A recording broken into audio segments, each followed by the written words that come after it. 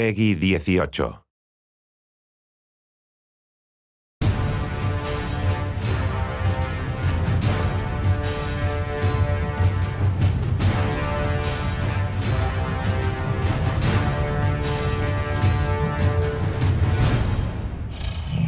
had a poster of Lord of the Rings when I was a kid. That was way before the movies came out. If you'd read Lord of the Rings, it was quite a cool thing, you know. My first exposure to Lord of the Rings was realizing I needed to run to the bookstore to discover something about this Tolkien, and the person in the bookstore said, "Tolkien?" I said, "Yeah," sort of feeling stupid, and they brought me over and showed me, you know, here's a whole shelf, and there you go. There's like 50 things. It is incredible the kind of cultural force that The Lord of the Rings continues to be. In the 50 years since they've been published, The Lord of the Rings has sold over 150 million copies. And the movies, of course, were some of the top-grossing movies of all time, over $5.9 billion in sales. I'm a pretty big Lord of the Rings fan. I don't dress up like any of the characters, but just short of that, I love Tolkien, always have. It's the greatest fantasy thing ever. When I was a kid, we would listen to the Hobbit audio tapes and the Lord of the Rings audio tapes. And the book has always been kind of a pretty significant feature in our house. When Return of the King came out, I started crying when the opening sequences rolled.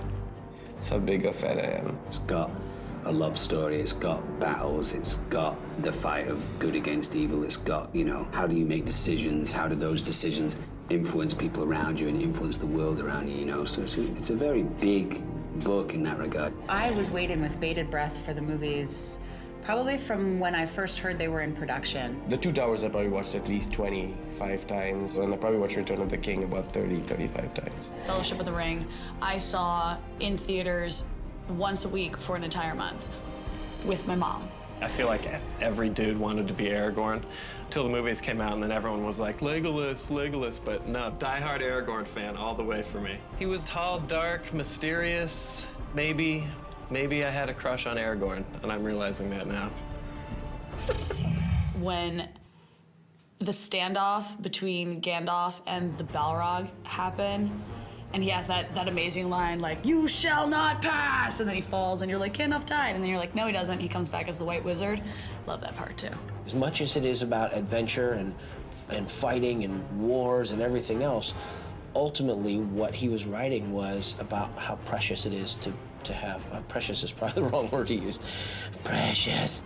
So I ordered from Skyball the replica of the ring, and I wore it on a necklace for about a year.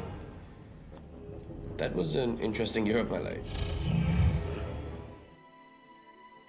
If you love Tolkien or Peter Jackson's movies, Lord of the Rings, The Hobbit, War in the North is just a fantastic opportunity to get to explore more of Middle-Earth. It does such a good job of staying true to this world, to these characters. Within the story, we developed different personalities, and we were very conscious of trying to come up with personalities that would complement each other. And once again, that authenticity is very important. We won't be going back that way, I'm thinking.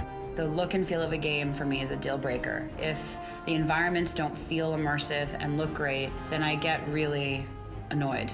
And I have to say that the look and feel of War in the North is beautiful.